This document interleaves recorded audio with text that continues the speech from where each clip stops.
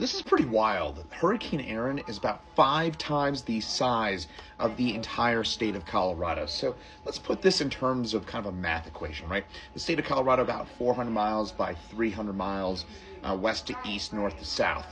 Now, square mileage, that's a little over 100,000 square miles. That's the size of the state of Colorado. Now, Hurricane Erin, which is just a massive storm, as it kind of goes a bit of an extratropical transition, which means it's getting larger and acquiring some of those characteristics of a regular area low pressure. So it's somewhere in between.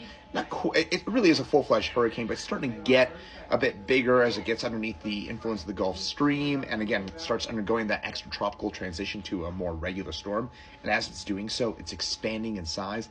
That means that the storm is about 500,000 square miles. Now, hurricane force winds only go out about 100, 150 miles from that, but still, the size of the storm over the basically entire western half of the Atlantic Ocean, that is stunning. That is about 5 times the size of the state of Colorado. So hopefully that puts it into perspective just how enormous this storm is. And for us here in Colorado, hopefully it brings home just how big it is as well.